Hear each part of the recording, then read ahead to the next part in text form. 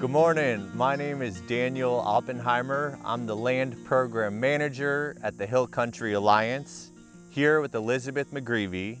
She's a natural resources planner, an author, and a sixth-generation Texan. Good morning, Elizabeth. How are you doing?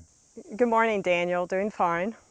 Elizabeth, you just published a book, Wanted, Mountain Cedar, Dead and Alive.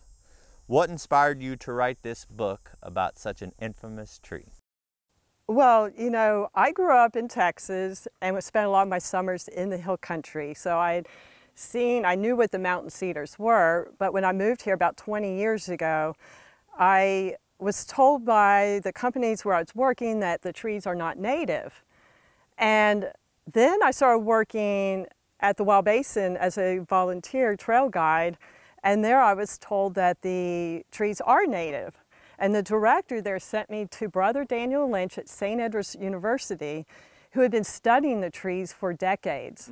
And he told me, yes, they are native. You know, there's Ice Age pollen that shows they've been here at least 10,000 years. And then he started giving me all his research and all his background studies. And he finally said, Elizabeth, you need to write a book about this.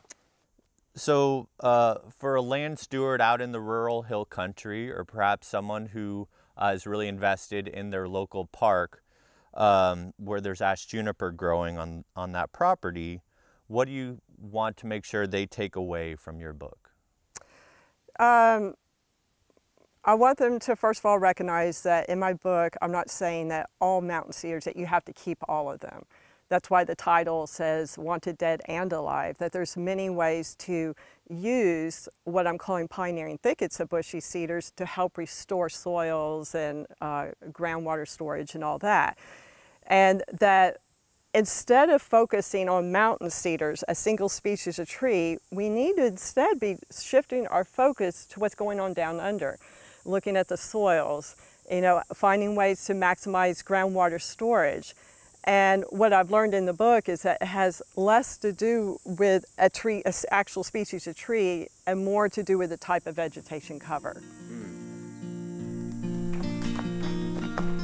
So we're just coming down here to explain. A lot of times people, when mountain cedars fall down, they clean them all up. They get rid of them. This is to show why you shouldn't get rid of all of them. Is that especially in a forested or woodland ecosystem, they can continue to protect new plants, new trees that are coming up. So yeah, this is just another site where we've got a dead mountain cedar, and again, it's providing this protective cover not only for this beautiful beautyberry, but also these baby cedar elm seedlings, which are popping up really throughout this system. So again, it's acting like a cage. It's providing protective cover for these plants to grow and put out new seeds and really enhance the health of this forest.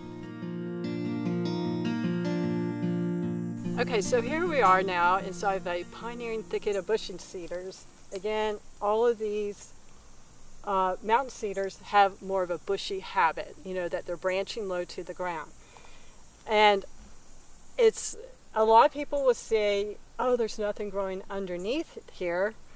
But when you look closer, you will find a lot of plants. They're just younger plants. You know, like right here we have a small little agarita. You have like a young little blue stem. You have a young little live oak right here. This, look at the leaf layer. This is all organic matter. This is what's going to help the soils, this organic matter. And that is what's going to start restoring. I mean, look at this soil. The soil is rich, it's brown, it's really, really nice. And it's not as dark as underneath the forest or woodland, but this is definitely heading in the right direction because before the soil was almost white. You know, it's that bare bones caliche stuff. So Elizabeth, as you know, we're seeing a lot of growth and development across Texas, and especially in the hill country. And with that growing population, we're starting to see more attention drawn to our state's water, not just our flowing creeks and rivers, but also our groundwater, our aquifers as well. So how does this discussion of good land stewardship and of mountain cedars, how does this all fit together? For decades, we've been told that you need to clear out the mountain cedars to get more water. And that was based on kind of outdated water use studies.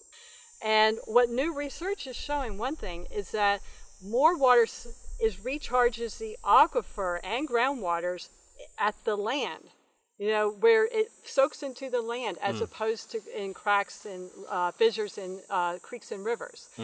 And so therefore, that means it's more important to focus on the health of the soil so it can accept that water. So more water will infiltrate into the soil. And as we were showing, is that these pioneering thickets are building up the organic matter.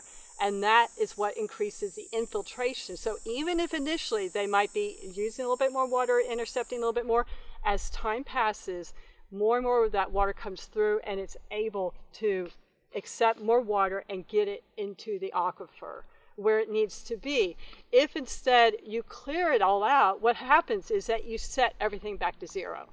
And everything is compacted and hard again, and too much water is running off, not enough water soaking into the ground. Well, everybody, thanks for joining us again. If you'd like to get a copy of Elizabeth's book, please go to barnesandnoble.com. Check out her website. Also check out ours at hillcountryalliance.org to learn about a variety of educational resources to help us take care of this beautiful hill country. Appreciate you joining us.